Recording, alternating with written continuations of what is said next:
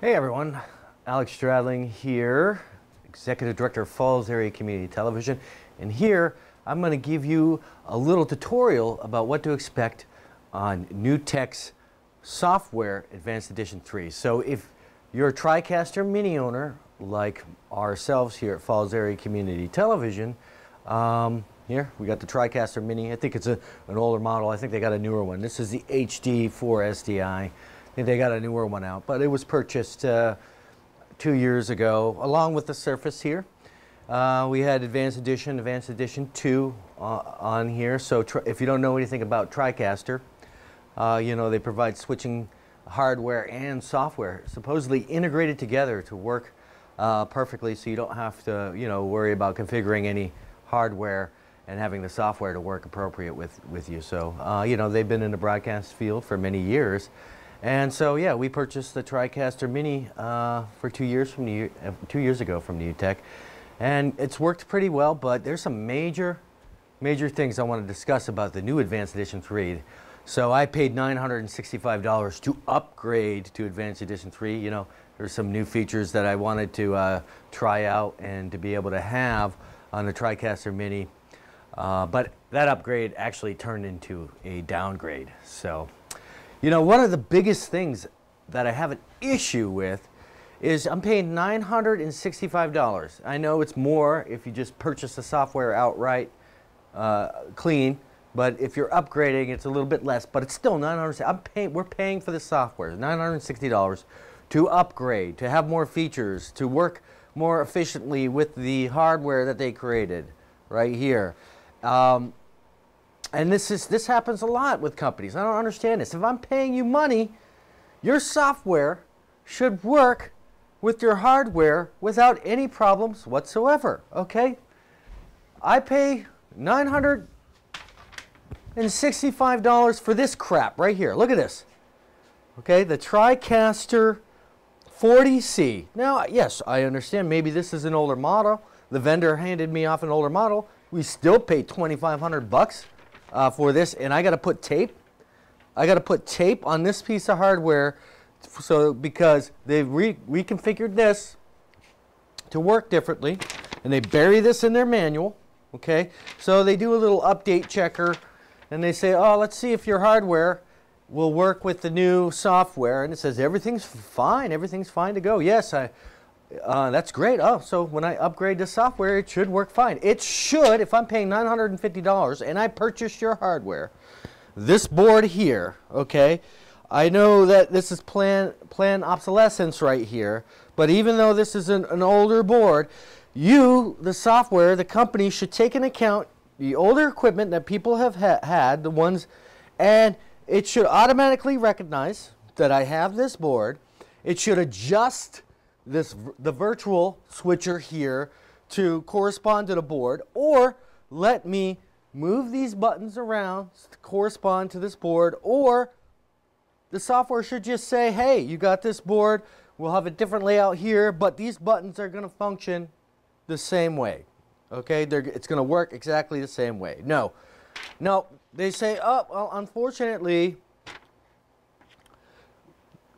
the layouts for the keys on the TriCaster Surface 40C, you're going to just have, this is the new layout, and you're just going to have to put stickers on here. Look, you're just going to have to put tape on here to redo the layout. We have no other options. Well, our more expensive boards, we have options. You can map the keys out. Our more, you know, third-party boards, you know, you can customize the keys.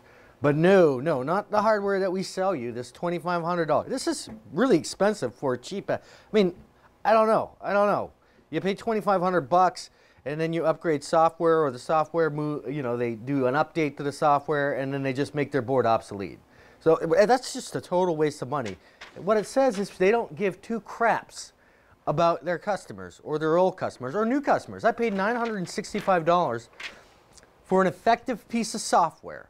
That software, if I'm paying you money for software and you're a hardware and software company and you're integrating your software into pieces of hardware that you've designed and created specifically for your software, look at this. This is unacceptable. Unacceptable. Your software should recognize this device and it should automatically correspond to the keys on these devices if they're printed keys like that. It should know that. I shouldn't have to worry about that, especially if I'm paying 960 bucks. This is unacceptable. Why would I want to ever purchase a piece of hardware from Newtek if they aren't going to integrate their new software to older hardware? Why would I want to invest money in any of your cameras, any of your NDI equipment, any of that stuff if you're just going to forget about it 2 or 3 years later and say, oh, sorry, we changed it, it doesn't work anymore. Now you're going to have to put stickers on your board. Now your camera's not going to work the way it needs to work. Why would I purchase any hardware from you guys?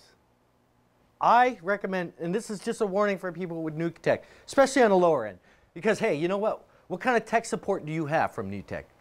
Okay, if you can't afford their premium, pay me $1,000 just so you can receive the courtesy of a phone call to troubleshoot any problems.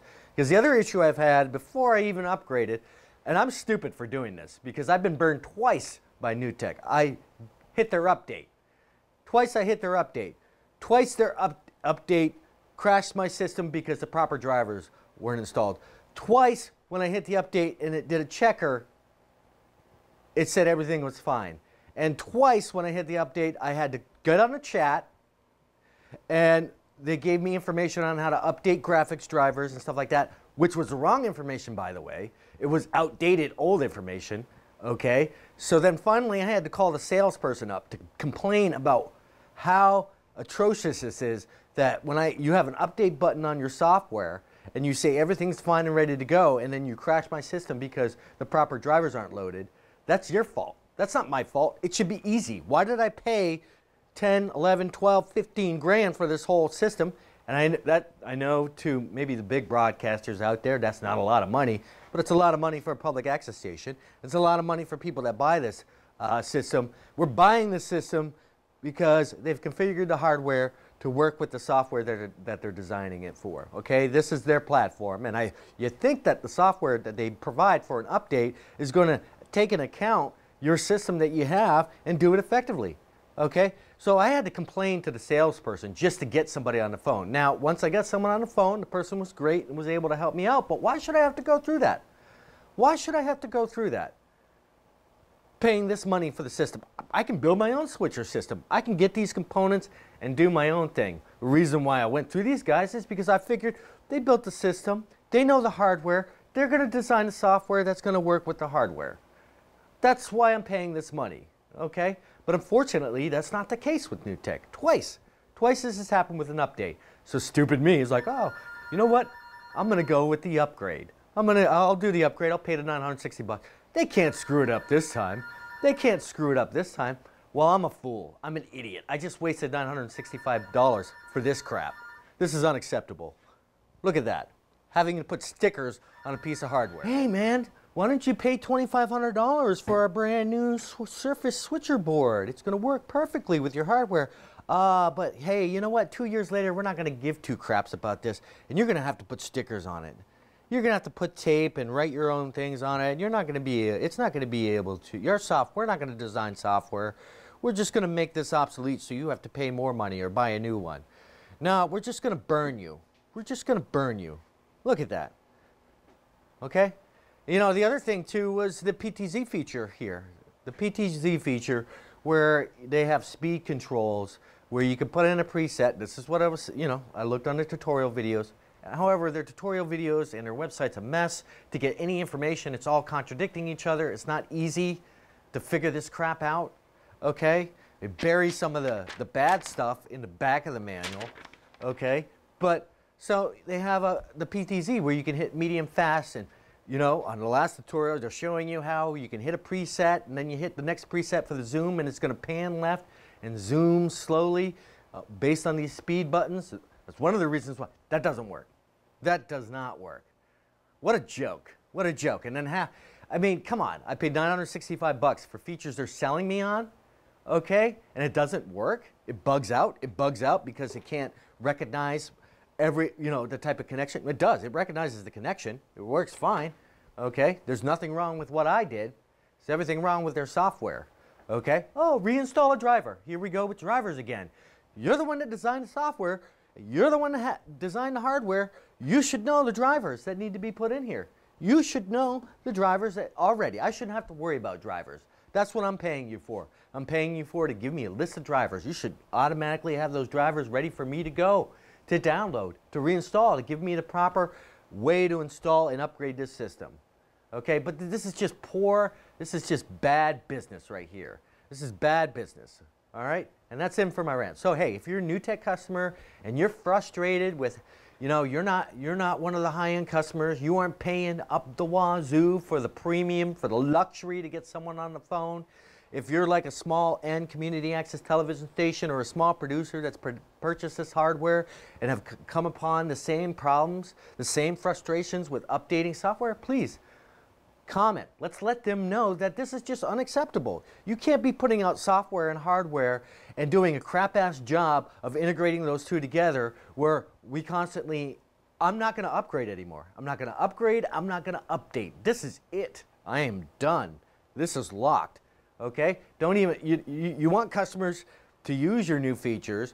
You want customers to buy hardware, to feel confident when they buy hardware. What happens when I go for the $10,000 board?